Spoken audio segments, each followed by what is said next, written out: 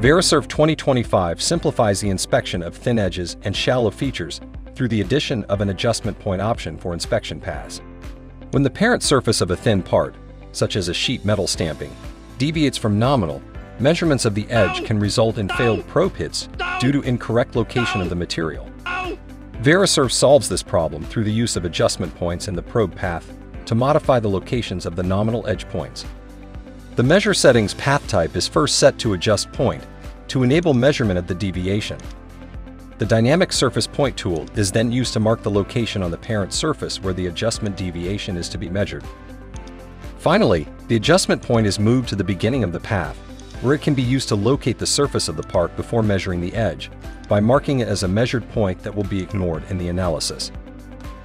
When the plan is run, the adjustment point is measured first, and its deviation is used to modify the path to account for the offset of the parent surface. The same approach can be used to measure shallow features, such as circular depressions and short cylinders. In this case, the adjustment point helps ensure collision-free measurements through greater control over probe placement on short walls. With Verisurf 2025, you benefit from more reliable plan execution through the use of the new Adjust Point option.